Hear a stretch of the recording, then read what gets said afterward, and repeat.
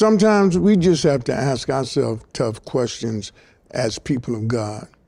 And I'm not so sure it's the questions that I'm so much worried about as it is the answers.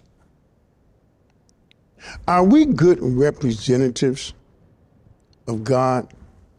What kind of representative are you? And I have to ask myself, what kind of representative am I? I am really concerned with how we present ourselves to the world as Christians, as people of God, people who love God. And I think we've gotten so enamored with the fact that we love God, we don't mind telling anybody that we love God, but that's not enough. That's not enough. You're not ashamed to love God, but we seem to be ashamed to do things His way. And I wanna talk to you about what I see on my limited amount of social media. Did a little research, and I don't know all of these social media platforms, but it was still interesting. And it says Facebook has 2.9 billion monthly active users. They call them MAUs. YouTube, 2.2 billion. WhatsApp, 2 billion. Instagram, 2 billion.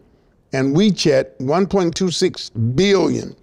And TikTok, 1 billion monthly active users.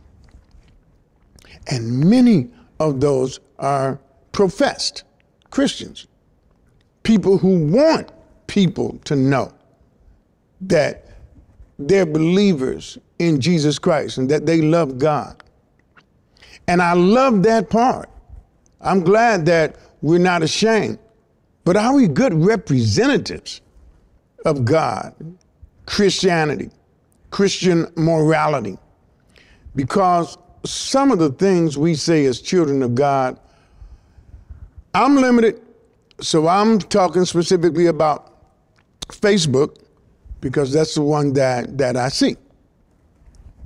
The things we say,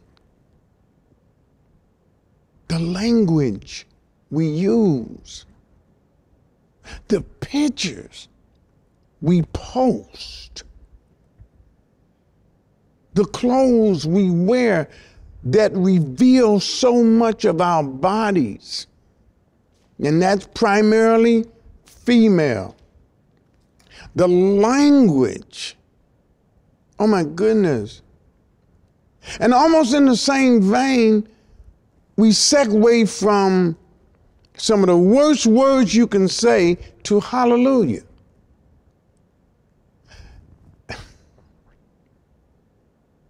Is that a good representation of people who profess to love God and love His way, but yet our language is no different, we dress no different, we have the same issues, we put our entire family history out there on Facebook just to get acquiescence, just to get somebody to agree, just to get somebody to like. It is amazing to me how much emphasis we put on a like. Are we good representatives of God? Do we have a godly intent that segues into godly activity? Or do we just get on these platforms and say and do anything, and the world is just shaking their head? And they watch us go to church 3-4 times a month. But church is actually an addendum to our activity. It's an add-on to how we want to live our lives. Are we good representatives of people who profess to love God, who profess to live differently, who profess to do things a godly way, and then present ourselves on Facebook? Why do we want people to know that we go to church regularly and then use profane language. Listen, I'm not talking about occasional profanity. Nobody's perfect. I'm not perfect. You're not perfect. But the profanity-laced conversations that are on Facebook, the pictures we post half naked, the stories we tell about our families.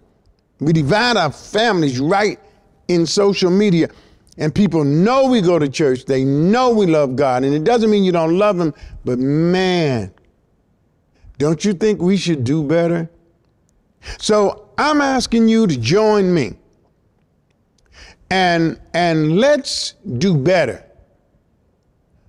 Let's do better on these platforms, because God has been too good to us to display ourselves this way. Not only does it hurt us, it hurts the cause of Christ. It's just something that I want you to think about.